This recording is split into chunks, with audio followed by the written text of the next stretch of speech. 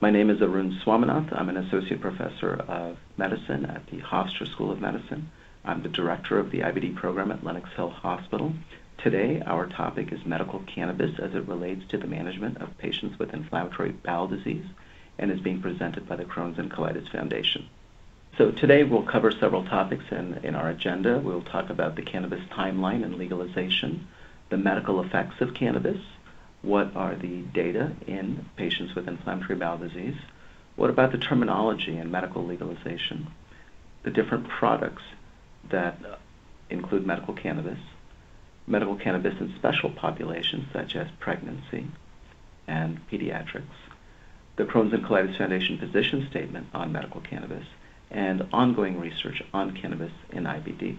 You can see cannabis has been around for a really long time and actually dates back to almost 5,000 years ago. But the science of it was actually studied in more detail in the early 1900s. In 1996, California became the first state to legalize marijuana, although in 1971 it was scheduled as a Schedule I drug and was basically illegal as a federal statute. So the more recent history around cannabis, in 1970, the Controlled Substances Act essentially classified marijuana as a Schedule I drug, which means that it has a high potential for abuse and no accepted medical use. In 1986, the first synthetic THC, essentially the active ingredient in marijuana, was manufactured and was called dronabinol and was approved for the management of AIDS cachexia.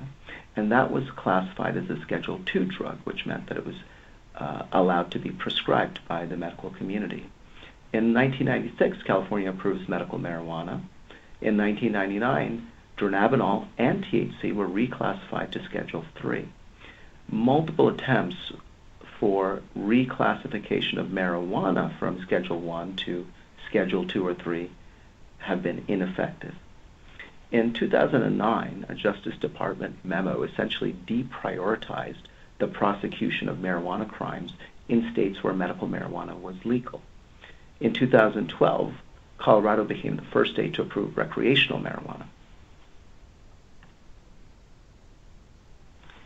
In 2018, the Attorney General at the time, Jeff Sessions, rescinded this memo, and the existing laws against marijuana use, possession, and transportation may be prosecuted as a result.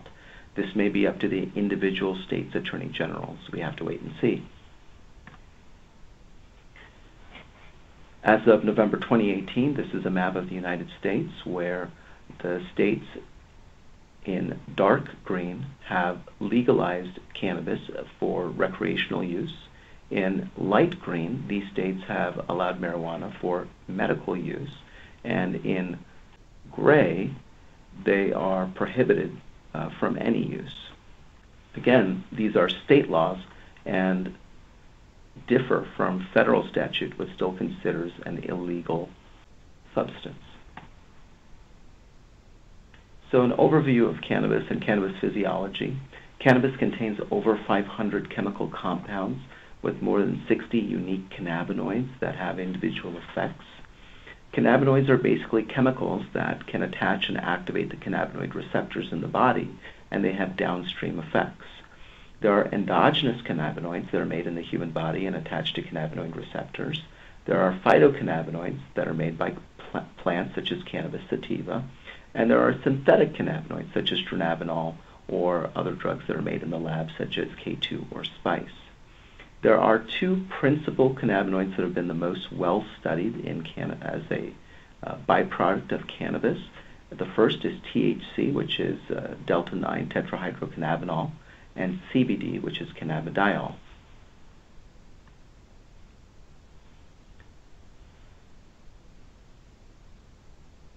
There is some understanding of why cannabis might work in inflammatory bowel disease to control symptoms and inflammation through the activation of the endocannabinoid system. Signaling systems found in all mammals regulate numerous body functions, including cognition and memory, coordination, pain perception, heart rate, immune function, appetite metabolism, and GI motility. You can imagine to treat the complaints of inflammatory bowel disease, having control over pain, immune function, and GI motility would be advantageous. There are two well-described cannabinoid receptors. The first is CB1, which is highly expressed in the brain and various nervous system cells. CB2 receptors are highly expressed in immune cells and some gut cells as well. THC mainly activates the CB1 receptors and accounts for the psychoactive effects seen with marijuana or cannabis use. And CBD binds CB1 and CB2 very weakly. CBD has minimal psychoactive effects and mostly works through other cannabinoid receptors like GPR55 and TRPV1. So the effects of cannabis is mediated through the cannabinoid system, which is typically mediated through CB1 and CB2 receptors. Activating CB1 and CB2 will increase cannabinoid tone. Blocking the effects of CB1 and CB2 will decrease cannabinoid tone. These have clinical consequences. Decreased cannabinoid tone may decrease vomiting, but increase diarrhea. Increasing cannabinoid tone will typically decrease heartburn complaints, decrease vomiting, decrease acid secretion, decrease diarrhea, and decrease visceral pain. A number of studies have pointed out that IBD patients do use cannabis, and this was before it became decriminalized in the U.S. and before it became legal to use in Canada, which happened just recently. In Canada, 50% of IBD patients in one survey reported cannabis use, and most often they used it to control complaints around pain, diarrhea, or appetite. A study from Massachusetts found that increase in cannabis by patients with IBD increased from about 12% in 2012 to 22% in 2017 after decriminalization. More than 50% of patients said that legalization did not affect their likelihood of use. In Colorado, 32% of adolescents with inflammatory bowel disease have used cannabis, and 9% in fact are habitual daily users. And again, the most common complaint that was addressed with the use of cannabis was for complaints of abdominal pain. In Connecticut, up to 70% of pediatric IBD patients, typically aged 18 to 21, have used cannabis in some manner, and the vast majority of patients did not discuss their cannabis use with their gastroenterologists. Here we show the evidence from preclinical studies for the activity of cannabis in inflammatory bowel disease. In animal models, which have colitis that is chemically induced, as well as gene knockout models, there are clearly anti-inflammatory effects that have been noted across animal models and across different types of injuries. In human preclinical studies, these are typically immune system cells from patients with IBD or cells from intestinal biopsy of affected patients, have also shown evidence of anti-inflammatory activity. To summarize, in animal models, colitis can be improved or blocked by modulating the cannabinoid, especially CB2 receptors. Cells from IBD patients show higher levels of endocannabinoids and CB2 receptors, and CBD decreases pro-inflammatory cytokines in mice models, human immune system cells, and cells from UC patients. There are a number of survey studies, and you can see them briefly summarized here, in which patients were asked whether they used marijuana, and if they did, how much it helped them and what it helped them with. You can see across studies there are improvements in pain, abdominal pain, diarrhea, and improvements in appetite and nausea. Here we summarize some of the evidence for cannabis use in inflammatory bowel disease, both in Crohn's and in ulcerative colitis. In Crohn's disease, much of the data has come from Israel, specifically one author, Naftali, and has been published in major journals. The first paper was published in 2013, looking at cannabis in the form of cigarettes administered twice a day, with about 150 milligrams of THC content versus placebo cigarettes. They found that 90% of patients in the cannabis group compared to just 40% of patients in the placebo group, had a clinical response as measured by improvements in CDAI, and this was statistically significant. Patients also experienced improvements in the quality of life with cannabis use. However, all patients who achieved a response lost the response within 2 weeks of discontinuing cannabis, suggesting that there was no change to the underlying biology with cannabis use. An additional criticism was that patients who were receiving cannabis cigarettes could clearly tell the difference based on psychotropic effects compared to the placebo group, which would not feel such effects, and hence the study could not be truly blinded.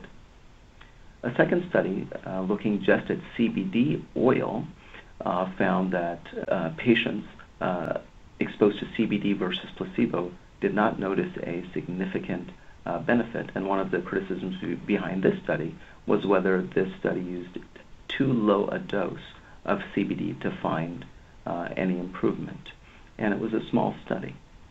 In ulcerative colitis, a CBD-rich extract with about 4.7% concentration of THC was used compared to placebo. It's hard to reach any conclusions from this study because there were so many protocol deviations, but it did show that there was an improvement in the partial Mayo score. Finally, another study from Naftali looking at cannabis cigarettes, again 2 per day, with the same amount of THC content was compared to placebo. This is not a fully published paper, but the early data showed that there are no changes in CRP or fecal calprotectin, suggesting that there was no underlying improvement in the inflammation, although the clinical score, the Lichtiger score, did show improvement. CRP is a blood biomarker that can reflect inflammation in patients, and fecal calprotectin is a stool biomarker that reflects inflammation, typically from the colon, but also as well as the small bowel. Hence, improvements in blood CRP or stool fecal calprotectin will suggest that there is an improvement in the underlying inflammation, as opposed to an improvement in diarrhea or pain that are not related to inflammation but are affected by changes to motility based on the underlying drug that's administered. So are there benefits to using cannabis in patients with Crohn's disease? The first small study showed a decreased steroid requirement associated with cannabis use.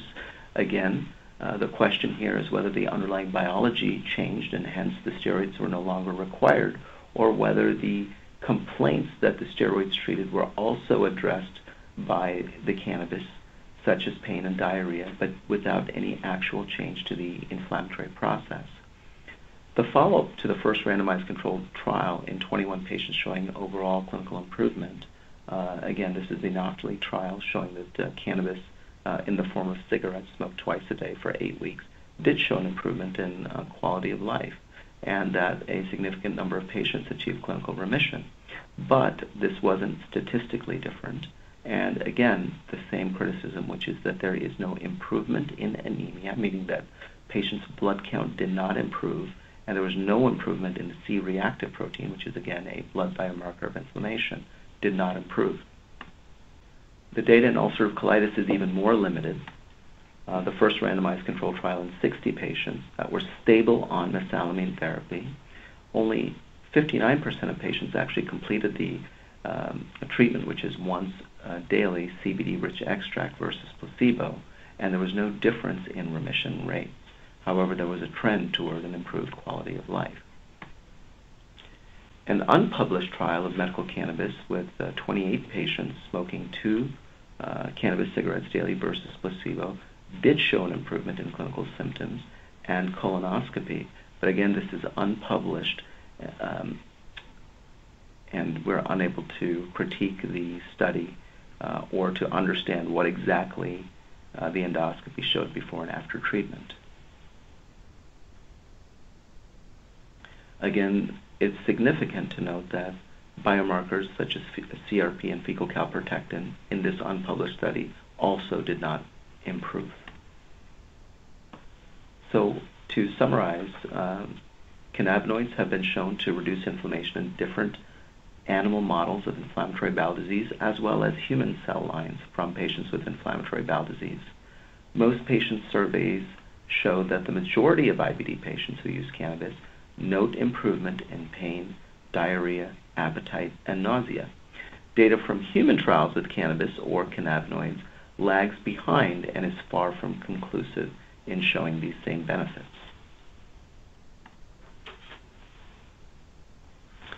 There are several cannabinoids that are available commercially. Dronabinol, which is a synthetic THC agent, which was approved in the 90s for anorexia in HIV and AIDS patients and nausea and vomiting in patients with chemotherapy. This is available in the U.S. and is a Schedule III drug, as well as available in other countries.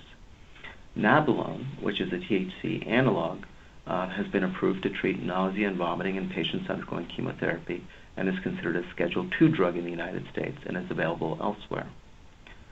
Nabiximols, which is a combination of THC and CBD, has been approved to treat pain and multiple sclerosis outside the U.S., specifically in Canada and Sweden. And Epidiolex, which is CBD, is used to treat a rare form of pediatric epilepsy called the Lennox-Gastaut syndrome and the Dravet syndrome. It has only just recently been approved in the U.S., and the scheduling is still unclear. There are risks associated with cannabis use, and here we have a summary of the possible risks and the overall confidence in the statement that's made. For example, that there is a relationship to addiction or dependence to marijuana and other substances with marijuana use. The data behind this is consistent, and hence there is a high level of confidence in that statement, unlike an association with lung cancer in which there is a low level of confidence. There are several things that should be highlighted, including that there's a dependence issue with marijuana. In adults, it's about 9%. In adolescents and children, it's about 17%.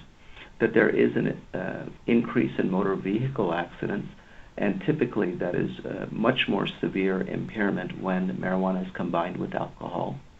That marijuana, when it is delivered in a form of a cigarette, can be associated with chronic bronchitis, and that overall marijuana use in habitual users has been associated with a diminished lifetime achievement. What are the risks specifically in patients with IBD? Most IBD studies do not show any significant adverse effects, with the caveat that the study sizes are small, in total covering less than 130 patients, and with only short-term follow-up. There have been risks that have been shown in studies, such as discontinuation of conventional therapy, and hence an increased risk of relapse of the disease, as well as an increase in risk for surgery in Crohn's disease. And it's not clear whether this is truly related to marijuana use as opposed to discontinuing conventional therapy, or the fact that these patients did not have benefit from conventional therapy.